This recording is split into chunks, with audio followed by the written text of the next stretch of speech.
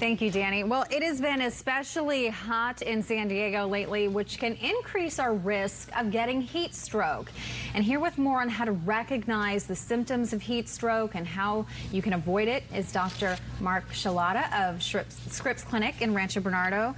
Thanks so much for being here this morning. So let's talk about what heat stroke is, because it's different from heat cramps or heat exhaustion.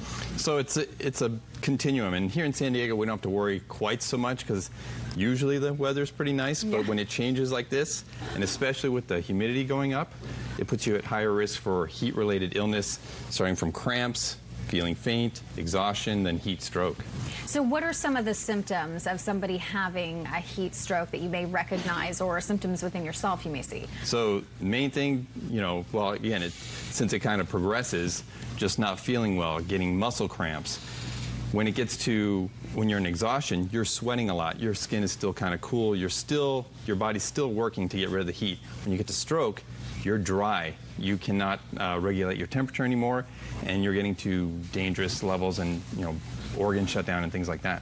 So you might see that in somebody that they might start to become confused, disoriented, and they're not sweating. That's a huge sign. Right. So the key is that difference is they stop sweating because they're not controlling, and you're going to get confused. You can have seizures, and it's and this can be fatal, right? For sure.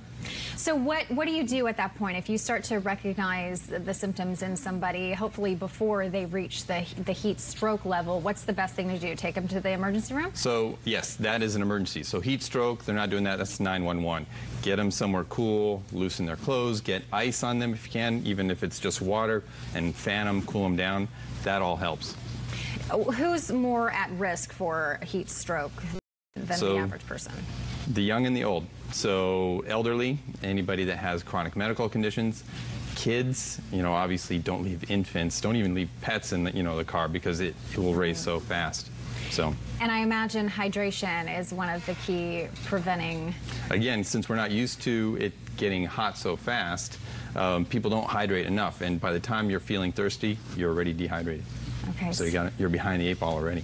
So so if you know you're going to have to be working outside or doing some sort of physical activity in temperatures like we've seen for the last couple days, I mean, aside from drinking water, what are the biggest tips that you want to give people? Like you mentioned, drinking water even the day before, staying hydrated, and again, people don't want to do that, but they don't think to do that. And then, staying covered, trying to work in the morning, wearing a hat, trying to stay cool, take breaks, those kind of things. Take breaks, really important. Dr. Mark Shalauta, thank you so much. Really key tips this time of year. Unfortunately, everybody needs to stay hydrated and cool. Appreciate you here this morning. My pleasure.